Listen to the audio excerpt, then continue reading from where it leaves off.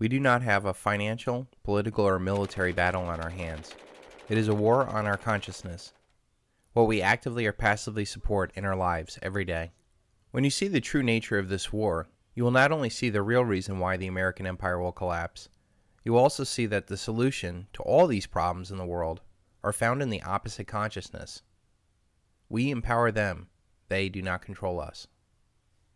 God, grant me the serenity to accept the things that I cannot change, courage to change the things that I can, and the wisdom to know the difference. There are two ways of going through life. One is to go with the tide, the other is against the tide.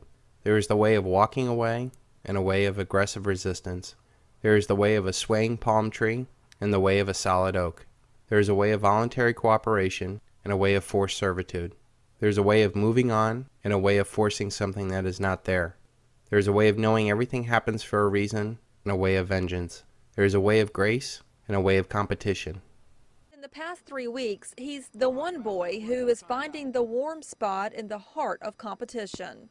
And did you make a touchdown? Yeah.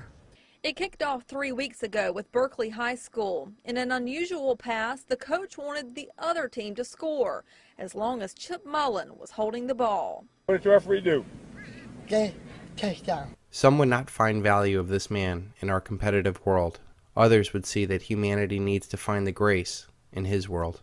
When not interfered from outside influences, everything in nature is done with perfection and in balance. Some will see this as God's benevolent hand touching everything we do. Others will see this as simply the way things are. You can either accept things as they are or push things to extreme, forcing change upon your world. We see this as empires spread to dominate the natural world.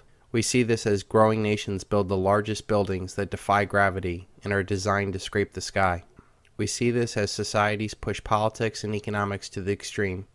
Ozymandias. I met a traveler from an antique land who said, "Two vast trunkless legs of stone stand in the desert. Near them, on the sand, half sunk, a shattered visage lies, whose frown and wrinkled lip and sneer of cold command tell that its sculptor well made those passions read, which yet survive stamped on these lifeless things. The hand that mocked them, and the heart that fed. On the pedestal those words appear. My name is Ozymandias, King of Kings. Look upon my works, ye mighty in despair. Nothing beside remains. Round the decay of colossal wreck, boundless and bare, the lone and level sands stretch far away." We laugh at the towers of Babel people created and worshipped, and yet remain blind to the towers we construct and worship in our own lives. It seems that humanity is driven for some reason to do things that defy nature of balance and peace. We spend so much time, effort, and money on things that have no permanent value, and worse, things that do not bring us any joy or happiness along the way. The Egyptians used tremendous amount of blood to build pyramids on the backs of slaves. The Romans built the world's largest empire, only to rot from the excesses it brought. Even today, the American empire, the largest and most powerful empire the world has ever seen, rots and will eventually collapse. And for what? All hail Americanandius, the empire of empires with full spectrum dominance. Oh, how the world shudders at how mighty it is, and the cries of despair for the fear of its wrath. What will future generations feel about us when the American empire collapses and fades from the natural world? We build machines, organizations, and societies that divide and conquer the natural world, instead of seeing that all of life is connected and meant to work together. This is the real reason why things fail. They fail because they are not natural. They lack the why. They lack fundamental purpose. Without a deeper connection and cooperation like that of a thriving ecosystem, all organizations and efforts will ultimately fail. Think about the amazing forces that must work together to support life on Earth. We are a perfect distance of 93 million miles away from a sun that burns at 10,000 degrees. We move 67,000 miles an hour, and our atmosphere protects us from the outer space, as we live in a thin layer of oxygen that is created by a carefully balanced ecosystem, and that even our immune system prevents us from dying. Knowing that this interconnection and cooperation is vital to our existence, why do we insist on building a paradigm that seems to divide and conquer?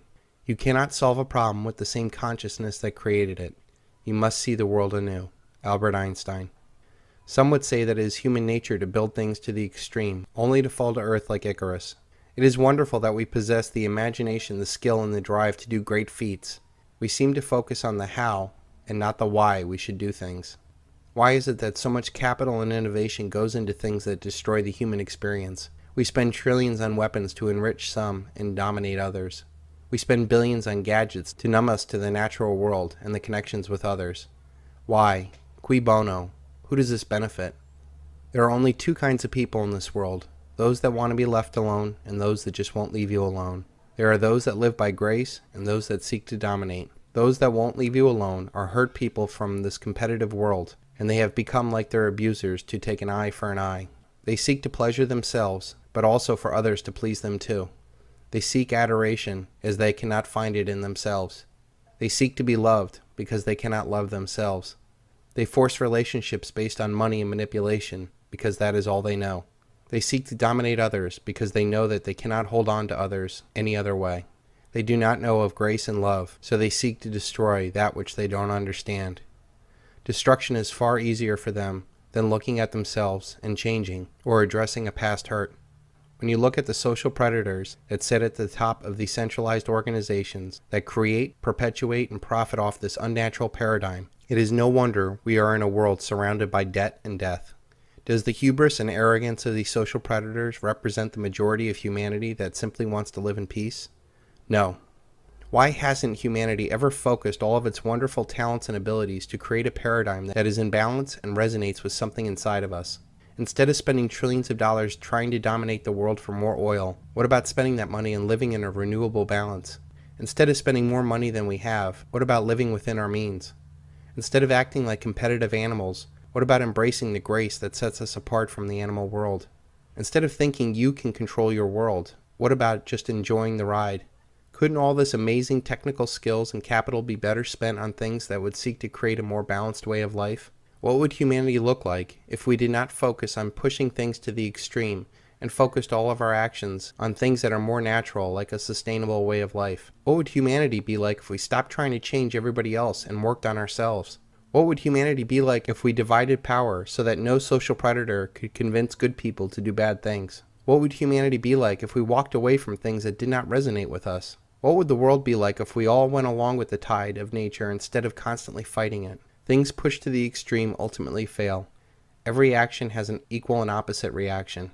The law of thermodynamics, mathematical inevitability, reversion to the mean, falling back to earth, divine retribution, coincidence, karma, fate. When will we have the wisdom to see that we cannot change the outside world to make ourselves happy or free? When will we have the courage to change ourselves to make the world happy and free? Only then will the world become a lot less scary and more possibilities open as you come to the acceptance stage of a new paradigm. With the mathematically inevitable collapse of this unnatural paradigm, we have the unique opportunity to use our technical knowledge and advanced communication to build a paradigm that is sustainable and of meaning. Two roads diverged in a wood, and I took the one less traveled, and that has made all the difference. What path are you on? The Silver Shield Exchange is a free weekly podcast, but the only way to hear it is through email. Sign up today at silvershieldexchange.com.